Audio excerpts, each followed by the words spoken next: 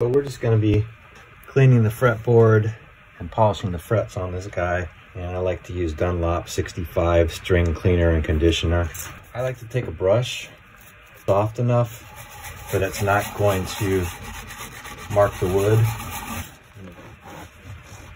To polish these frets, use this stuff called Simichrome polish, Dremel 2050, and you can just go back and forth over it.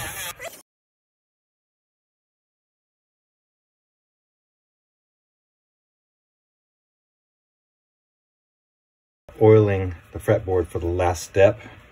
I'm just using some D'Addario Hydrate here. Maybe wipe off a little bit of that residue. Polished frets.